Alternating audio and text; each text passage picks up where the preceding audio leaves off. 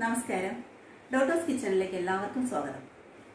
മഴ അത് നമുക്കെല്ലാം ഒരുപോലെ ഇഷ്ടമാണല്ലേ.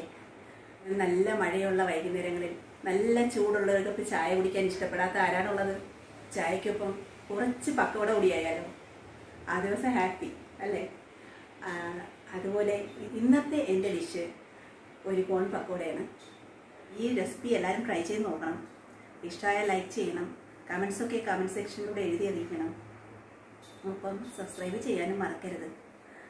അപ്പോൾ നമുക്കിന്ന് നമ്മുടെ ഇന്നത്തെ ഡിഷിലേക്ക് കിടക്കാം.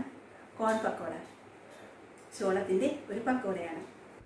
ഞാനിവിടെ 3 ചോളം എടുത്ത് വെച്ചിട്ടുണ്ട്. അധികം മുറ്റില്ലാത്ത നല്ല സോഫ്റ്റ് ആയിട്ടുള്ള ചോളമാണ് ഞാൻ ഇവിടെ എടുത്തിട്ടുള്ളത്. മുളക് പൊടി 1/2 ടീസ്പൂൺ, ഇഞ്ചി 1/2 ടീസ്പൂൺ കൊത്തി അരിഞ്ഞത്, 2 പച്ചമുളക്, 1/2 ടീസ്പൂൺ മല്ലിപ്പൊടി, ഉപ്പ് ആവശ്യത്തിന്, കോൺഫ്ലോർ 2 ടേബിൾ സ്പൂൺ, പിന്നെ കുറച്ച് മല്ലിയില. ഈ കോൺഫ്ലോറിന് പകരമായിട്ട് നമുക്ക് കടലപ്പൊടിയോ മൈദയോ ഉപയോഗിക്കാവുന്നതാണ്. ഇനി അടുത്തതായി നമ്മൾ ചെയ്യേണ്ടത് ഒരു ഗ്രേറ്റർ ഉപയോഗിച്ച് നമ്മൾ ഈ കോണിനെ ഒന്ന് ഗ്രേറ്റ് ചെയ്തെടുക്കണം. അപ്പോൾ ഈ കോണിനെ നമുക്കൊന്ന് ഗ്രേറ്റ് ചെയ്തെടുക്കാം.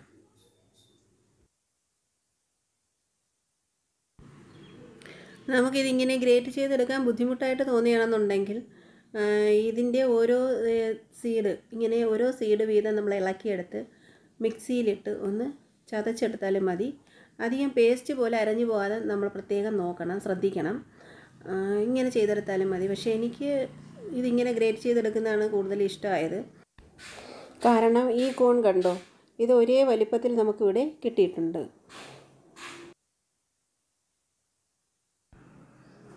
ഇതുപോലെ ബാക്കിയുള്ള 2 കോൺ കൂടി നമ്മൾ ഇതേപോലെ ഗ്രേറ്റ് ചെയ്തെടുക്കുക.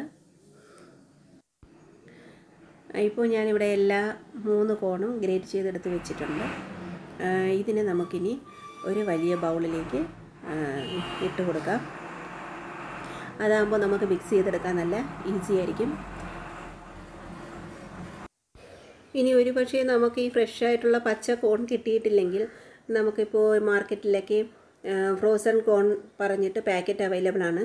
അത് മേടിച്ച് ഒന്ന് ചതച്ചെടുത്താലും മതി. പക്ഷേ എപ്പോഴും നമ്മൾ ഫ്രഷ് ആയിട്ടുള്ള കോൺ യൂസ് ചെയ്യുന്നതാണ് എപ്പോഴും നല്ലത്. ഇതിനെ നമുക്കിനി ഒന്ന് മിക്സ് ചെയ്തെടുക്കാം. 2 ടേബിൾ സ്പൂൺ കൊത്തി അരിഞ്ഞ് വെച്ചിട്ടുള്ള സവോളയാണ് ഞാൻ ഇതിനകത്ത് ചേർത്തിട്ടുള്ളത്. ഈ സവോള ഞാൻ ഇൻഗ്രീഡിയൻസ് കാണിക്കാൻ വിട്ടുപോയിരുന്നു. ഇഞ്ചി, പച്ചമുളക്, മുളക് പൊടി, മല്ലിപ്പൊടിയുടെ ഫ്ലേവർ ഇഷ്ടമുണ്ടെങ്കിൽ മാത്രം നമ്മൾ ഈ മല്ലിപ്പൊടി യൂസ് ചെയ്താൽ മതി. ഇത് ഓപ്ഷണലാണ്. കോൺഫ്ലവർ 2 ടേബിൾ സ്പൂൺ, മല്ലിയിലയും അതുപോലെ തന്നെ നമുക്ക് മല്ലിയിലയുടെ ഫ്ലേവർ ഇഷ്ടമുള്ളവർ മാത്രം മല്ലിയില യൂസ് ചെയ്യുക. അല്ലെങ്കിൽ നമ്മൾ 2 തണ്ട് കറിവേപ്പില അരിഞ്ഞ് ചേർത്താലും മതി. ഉപ്പ് ആവശ്യത്തിന്. ഇനി ഇതെല്ലാം കൂടി നമുക്കൊന്ന് നന്നായി മിക്സ് ചെയ്തെടുക്കാം.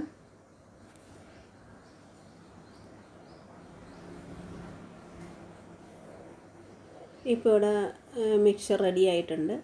ഇതാണ് ഇതിൻ്റെ കൺസിസ്റ്റൻസി. അടുത്തതായി നമുക്ക് ഇത് വറുക്കാൻ ആവശ്യമായ എണ്ണ ചൂടാക്കിയെടുക്കാം. എണ്ണ ഇപ്പോൾ ഇവിടെ നന്നായി ചൂടായിട്ടുണ്ട്. പിന്നെ നമ്മൾ ശ്രദ്ധിക്കേണ്ട ഒരു കാര്യം എന്ന് വെച്ച് കഴിഞ്ഞാൽ ഈ എണ്ണ നന്നായി ചൂടായതിന് ശേഷം മാത്രമേ നമ്മൾ ഈ പക്കോട ഫ്രൈ ചെയ്തെടുക്കാൻ പാടുള്ളൂ. ഇല്ലെന്ന് വെച്ച് കഴിഞ്ഞാൽ ഈ പക്കോട ഈ ഓയിൽ ഫുള്ള് ഈ പക്കോടയിലേക്ക് അബ്സോർവ് ചെയ്യും. അത് കാരണം കൊണ്ട് നന്നായിട്ട് എണ്ണ ചൂടായതിന് ശേഷം മാത്രം ഫ്രൈ ചെയ്യുക. ഇപ്പോൾ ഇവിടെ ഈ ഓയിൽ നന്നായി ചൂടായിട്ടുണ്ട്. ഇനി നമുക്ക് കുറേശ്ശെ മിക്സ്ചറിനെ ഇതിലേക്കിട്ട് ഫ്രൈ ചെയ്തെടുക്കാം.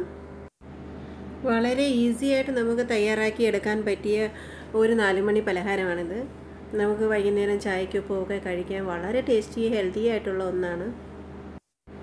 ഇടയ്ക്കിടയ്ക്ക് ഒന്ന് ഇളക്കി കൊടുക്കാം. ഇത് ഗോൾഡൻ ബ്രൗൺ കളറായി വരുന്നവരെ നമ്മളിതിനെ ഫ്രൈ ചെയ്തെടുക്കണം. ഇടയ്ക്ക് നമുക്കൊന്ന് ഇളക്കി മറിച്ചിട്ട് കൊടുക്കാം. ഒന്ന് ഇളക്കി കൊടുത്താൽ മതി. പരസ്പരം ഒട്ടിപ്പോകാതിരിക്കാൻ വേണ്ടിയിട്ട് ഒന്ന് ഇളക്കി ഇടുന്നത് നല്ലതാണ്. ഇതിപ്പോൾ ഇവിടെ റെഡി ആയിട്ടുണ്ട്. ഗോൾഡൻ ബ്രൗൺ കളറായി വന്നിട്ടുണ്ട്. ഇനി നമുക്കിതിനെ ഒരു പ്ലേറ്റിലേക്ക് കോരി മാറ്റാം.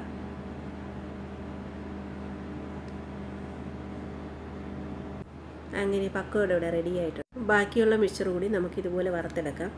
ഒപ്പം നമുക്കിതിലേക്ക് കുറച്ച് പച്ചമുളക് കൂടെ ചേർത്ത് വറുത്തെടുക്കാം. ഇടയ്ക്കിടയ്ക്ക് പക്കോടയ്ക്കൊപ്പം ഈ പച്ചമുളക് കൂടി കഴിക്കാൻ നല്ല ടേസ്റ്റാണ്.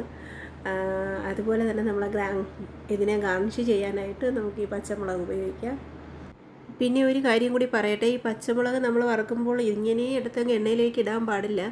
ഇതിൻ്റെ നെടുകെ ഒന്ന് കട്ട് ചെയ്തതിന് ശേഷം മാത്രമേ നമ്മൾ ഈ പച്ചമുളക് എണ്ണയിലേക്ക് ഇടാൻ പാടുള്ളൂ, ഇല്ലെങ്കിൽ ഇത് പൊട്ടിത്തെറിക്കും. അതെപ്പോഴും ശ്രദ്ധിക്കണം. അപ്പോൾ ഈ റെസിപ്പി എല്ലാവരും ട്രൈ ചെയ്ത് നോക്കണം. ഇഷ്ടമായാൽ ലൈക്ക് ചെയ്യണം. നിങ്ങളുടെ അഭിപ്രായങ്ങളൊക്കെ കമൻറ്റ് സെക്ഷനിലൂടെ എന്നെ എഴുതി അറിയിക്കണം. വീണ്ടും പുതിയൊരു റെസിപ്പിയുമായി കണ്ടുമുട്ടും വരേക്കും നന്ദി, നമസ്കാരം.